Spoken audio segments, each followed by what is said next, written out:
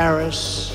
She's the worst ever. She will destroy our country, turned it into the worst border nightmare in the history of the world, bringing in millions and millions of illegal aliens at levels never seen before.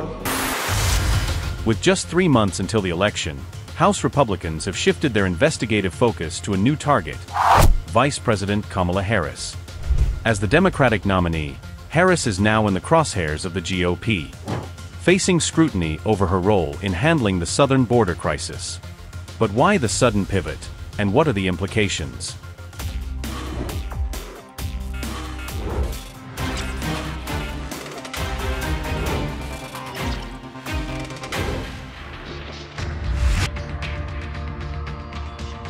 Since taking power in 2023, House Republicans have been laser-focused on President Biden and his family.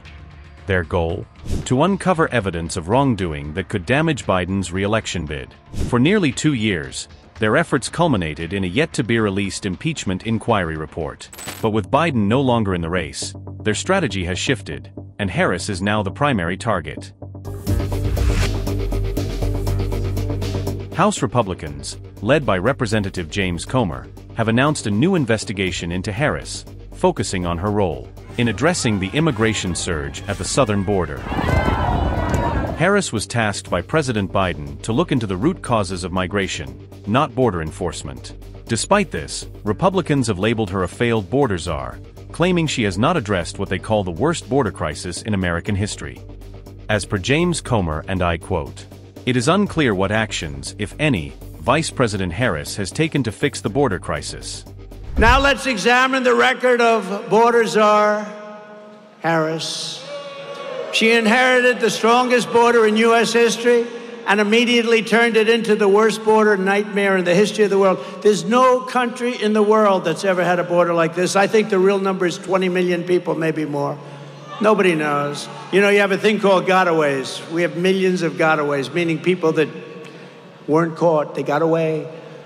Upon taking office, Harris and Biden stopped wall construction, halted all deportations, protected sanctuary cities, ended Remain in Mexico and our asylum cooperation agreements, which are very important, and allowed a gigantic invasion of our country, bringing in millions and millions of illegal aliens at levels never seen before. Now, actually, other than that, I thought she's doing a very good job, right? She's done a wonderful job. She's the worst ever. And she's going to be your president.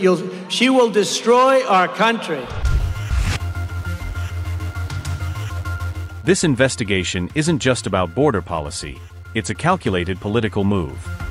You see, as per a recent poll by Ipsos, Kamala Harris is leading the polls by 42% against Donald Trump, who stands at 37% in the race for the November 5th U.S. presidential election.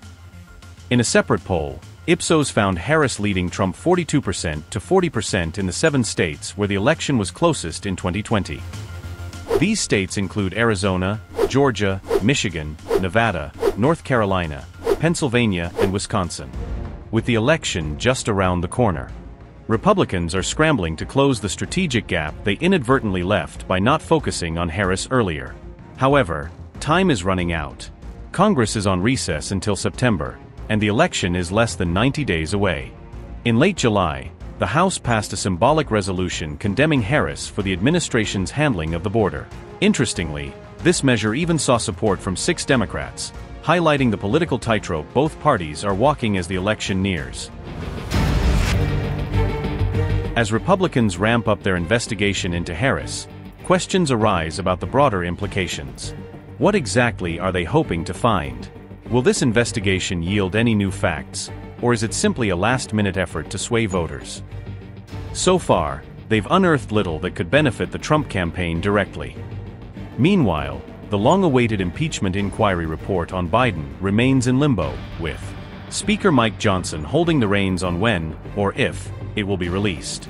Some Republicans fear that releasing it now could backfire, particularly for those in swing districts.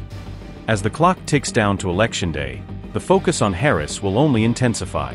Whether this investigation is a genuine pursuit of accountability or a last-ditch political maneuver remains to be seen.